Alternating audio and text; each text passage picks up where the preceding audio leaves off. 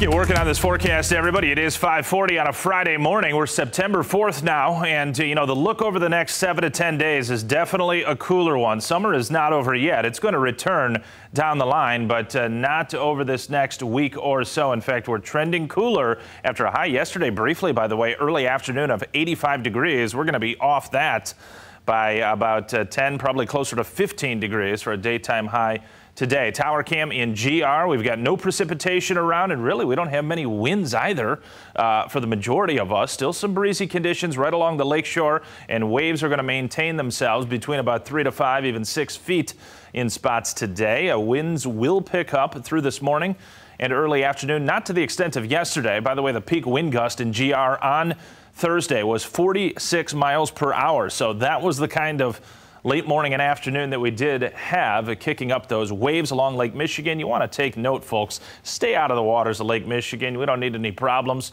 Rip currents causing issues today, likely over the weekend as well, though the waves won't be as substantial Saturday and Sunday.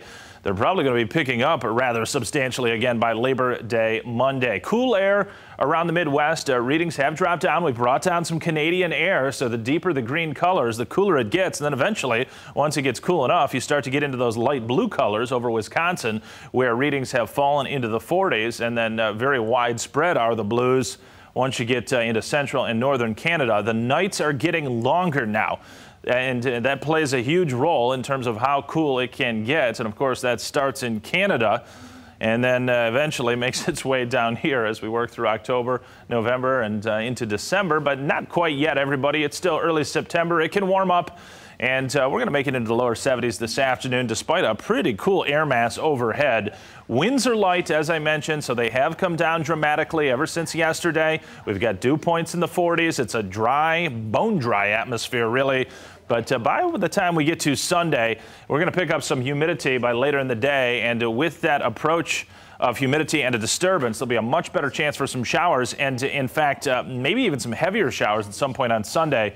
Having said that, there could actually be a few sprinkles tomorrow morning. We'll touch on that in a moment. But the main rain zone is to be Sunday, late morning and afternoon, and then perhaps at times next week as a boundary sets up very nearby, separating much cooler air from much warmer air. So the temperature forecast pretty difficult, but nonetheless, not today difficult. 72 we get to, and a pretty calm day, other than just some breezy weather that's going to kick up later this morning. Cool air overhead, dry air, and really precluding any chance for precipitation. So the odds of seeing any rain today, 0%.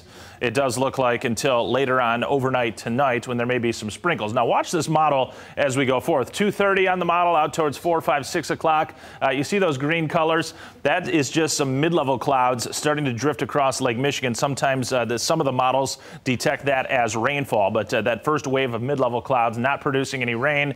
The second wave of some green colors, that could be some sprinkles overnight tonight. We're talking about maybe like 2, 3 a.m. to 8 a.m. tomorrow morning. A patch of sprinkles, a light shower for somebody. That clears out of here. Really all it's going to do is just turn the pavement damp in some locations, but not much accruing in the rain gauge. However, look at this latest run of the European model right through Thursday of next week. This takes into account some showers, maybe a thunder shower Sunday, at times overnight Sunday and into early Monday. And then again, I think the focus Tuesday and Wednesday, all of it put together. Again, this may be a little bit overdone, but you get the idea. We've got the chance to get fairly wet over the next week. So stay tuned to the forecasts and see how they get updated. Bottom line, readings in the 70s. You can see we're toning it down.